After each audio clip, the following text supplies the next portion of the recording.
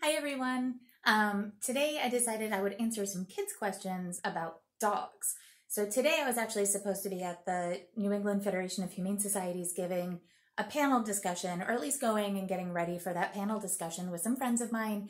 And because of COVID-19, we're not able to do that. So I decided, instead of trying to do that presentation or being sad about being locked in home, like I'm sure many of you guys are too, I thought maybe I'd reach out to my friends on the internet and have them ask their children what questions they had about dogs, and that I could take some time and answer some of those questions. And some of these are really good, and I'm very excited to get to them. Some of them I had to work really hard for. So let's get to it. So my friend Taran, age 7, he asks, let's see, how far can a dog smell? That is an excellent question, Taran. It reminds me of a joke, actually. My father-in-law's favorite joke to tell is, how far can a dog smell? A mile. Further if he's wet. Haha. But in all seriousness, dogs can smell over a mile.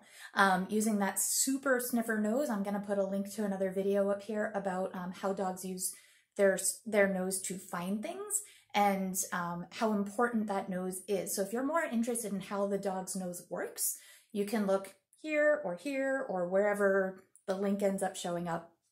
But there's lots of science about how dogs' noses work. But for fun, you can train your dog to find things with their nose, which is really cool. My dog Captain finds birch and anise and clove. We also take his food and we put it in a puzzle toy, and then we hide it somewhere in the house or in the basement, and then he has to go looking for it with his nose. It's a lot of fun to watch him work and to have him work for his food.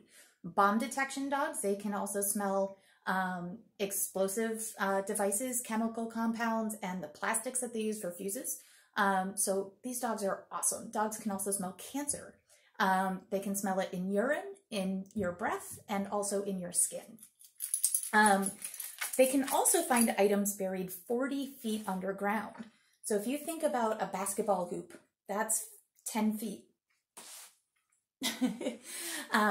That's 10 feet high. So if you were to take 4 basketball hoops at 10 feet and stack them on top of each other, that would be as far down into the ground that your dog can smell. How cool is that? They can smell 80 feet. That's 8 basketball nets underwater. So just being on top of the water surface, they can sniff down 80 feet. There are also conservation canines who can detect whale poop from over a mile away. And these conservation canines help researchers find whale pods, so they can study these whales to see if maybe they're sick, or how their ecosystems are changing and how their migration patterns are changing because of climate change. So these dogs are really, really impressive, and those noses are super useful to humans. The next question I have, Riker, age 5, and May, age 3. They're siblings, and they each have asked a question. Riker asks, why can't dogs stand up? Well, Riker, hey buddy, how are you? They do stand up. They just stand up differently than we do.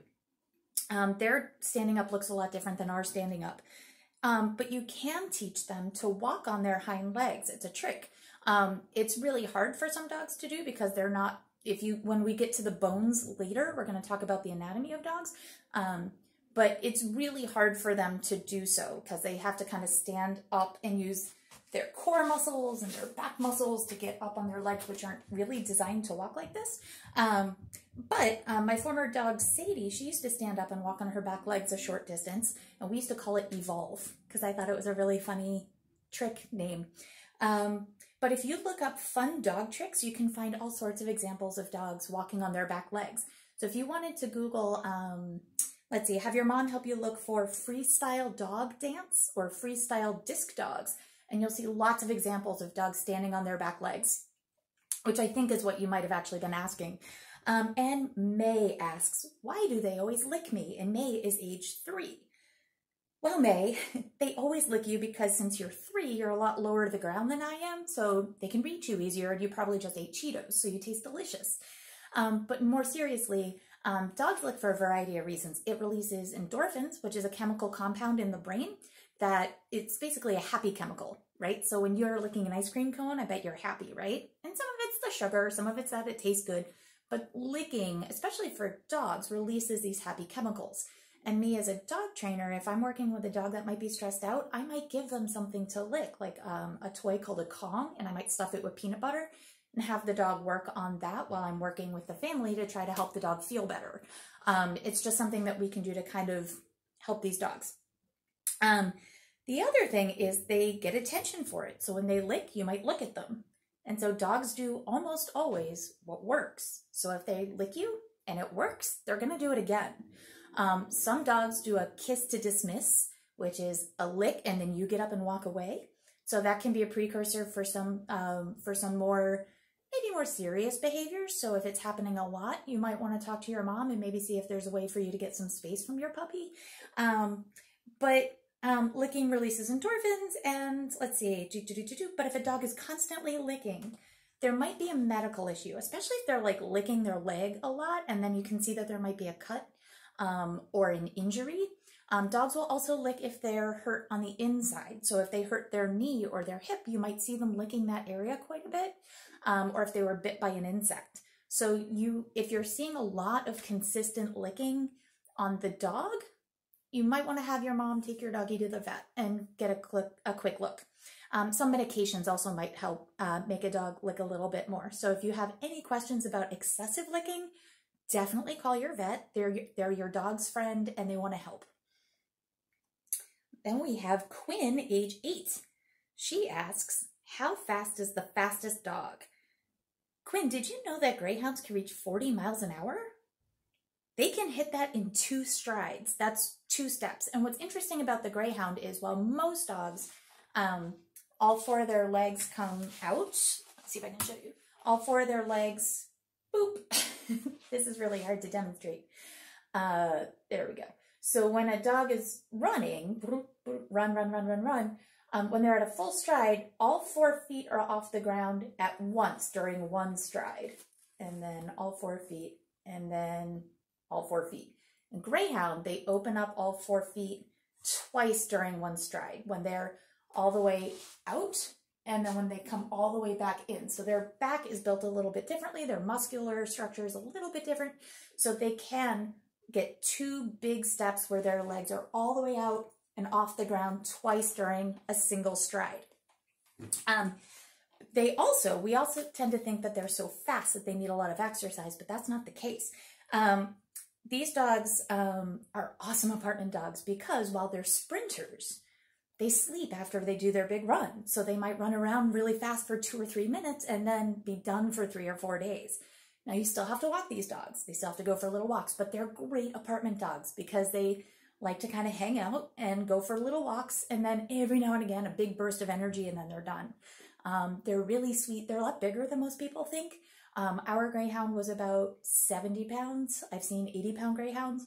Some of the females are a little smaller, about 60, but they're very, very sweet, loving dogs. So if you're thinking about maybe having a lower energy apartment dog, a greyhound is a great one.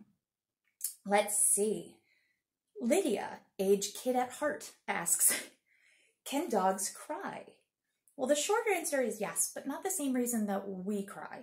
Humans, as far as we know, are the only animals that consistently cry for emotional reasons. So if we've just watched 6 Feet Under's finale, or Bambi, or any number of things, we will cry.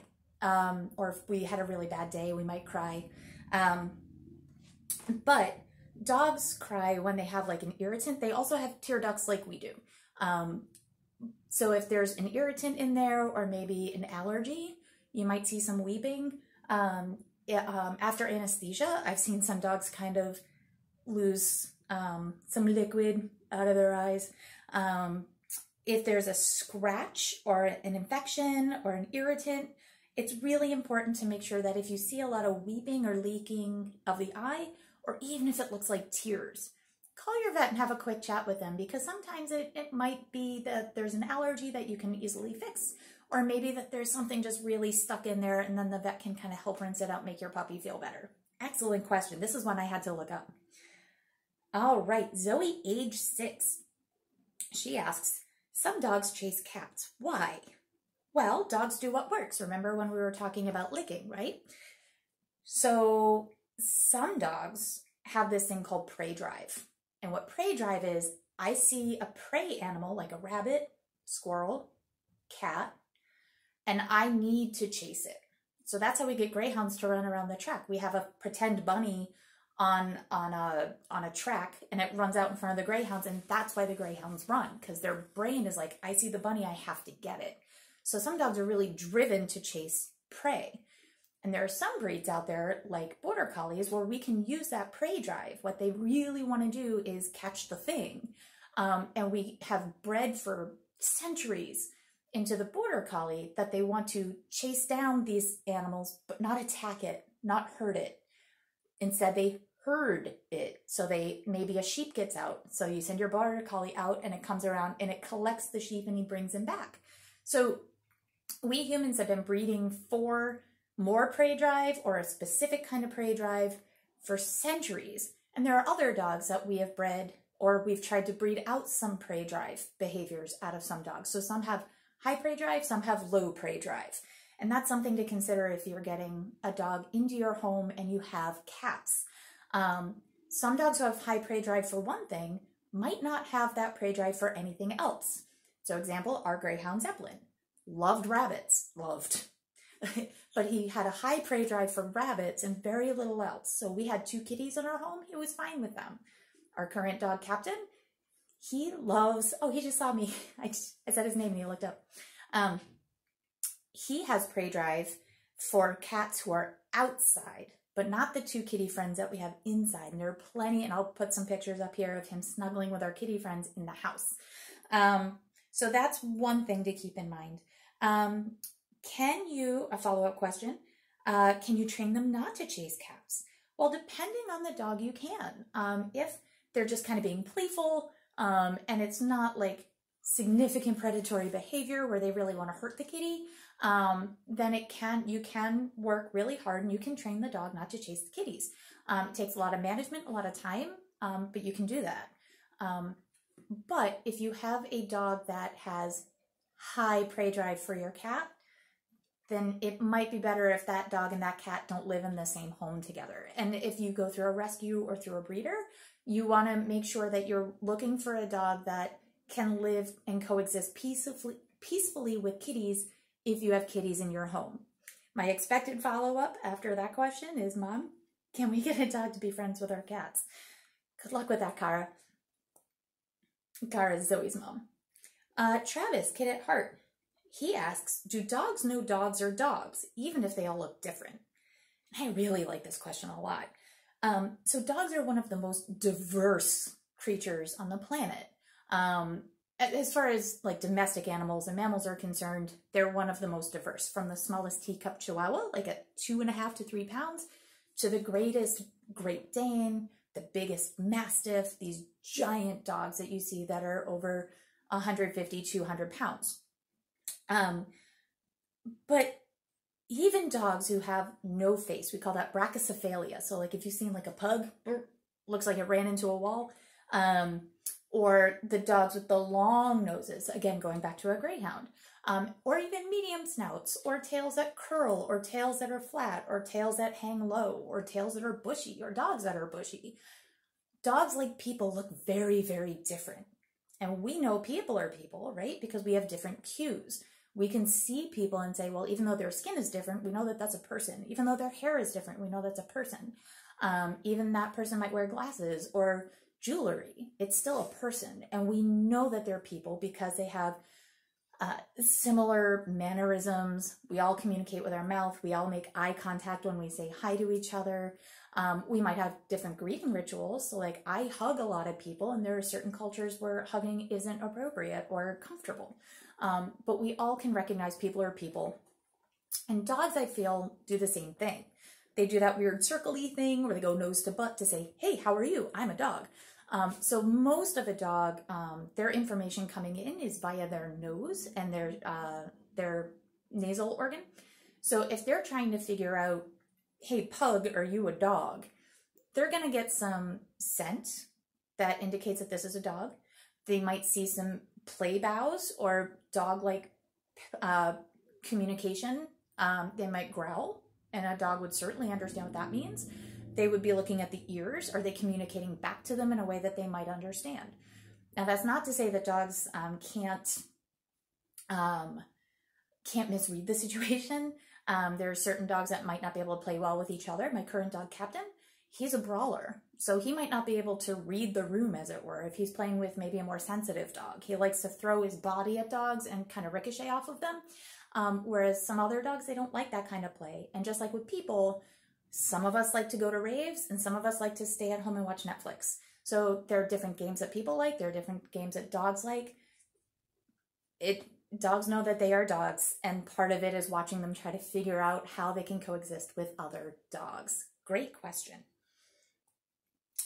Rohan, age 9, Harper, age 5, and Olivia, age 6. They all asked anatomy-specific questions. How did their bones work? I know they look different from ours. That was from Rohan. Olivia, I want to know more about anatomy! Exclamation point. And Harper, how many bones are in a dog's body? All right, so dogs' bones, let's start with Rohan's question. Their bones work exactly like our bones do. They provide structure, and they offer protection for like our heart and our kidneys and our internal organs. They allow muscles and tendons and ligaments to connect so we can move and we can pick up paper. Dogs can't pick up paper, they don't have thumbs, but you know what I mean. Interact with the world around us. And while our bones are laid out differently from a dog, in many cases we have very similar bones. So if you can see on the screen here, we have, like, you can see that there are ribs and that there's a skull and that there are vertebrae and that there are leg bones and other leg bones because they have 4 legs. You can see that there are many similarities between a person and a dog. It's the way that the shapes of the bones are different because a dog's existence is on 4 legs. So those leg bones are going to look maybe different, especially the front legs. Their humerus is smaller than their ulna and their radius, which are, for us, the ulna and radius are these 2 bones here at the bottom of our arm. This is, you know, our forearm, and we have 2 bones, the ulna and the radius. And the humerus goes from our shoulder to our elbow, and that is the longest bone in our arm. For dogs, that's reversed. So their long bones are down here, and their short bones are here. Isn't that fun? The same with their back legs. I actually don't know enough about anatomy, so you might have to have your parents help you look that one up. But humans have 206 bones in our body, unless we've had an accident of some kind, or might have been born maybe with fewer bones. But for the most part, most humans have 206 bones, and there are 100 bones-ish in our hands and our feet alone. The rest of our bones give us structure and protection. For dogs, on average, they have about 320 bones. So they have more bones than we do. More of them are in their tail. We don't have one of those. Most of us don't have one of those. But depending on the length of their tail, they have longer vertebrae and tailbones. They also don't have a collarbone, which is really interesting. That's this bone right here that connects our shoulder to underneath our neck.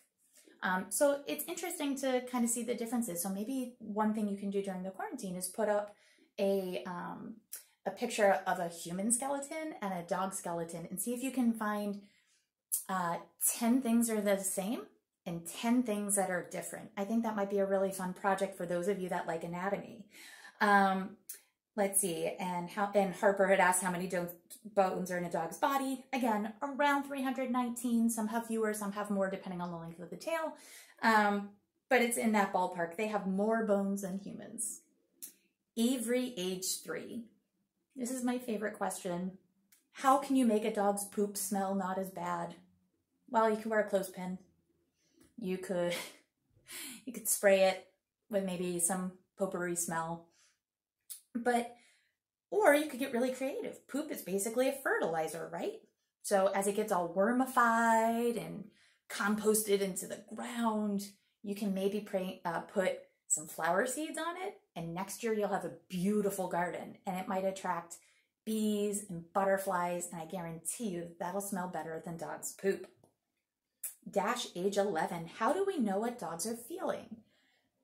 And from a more serious perspective, this is also another of my favorite questions, and here's why.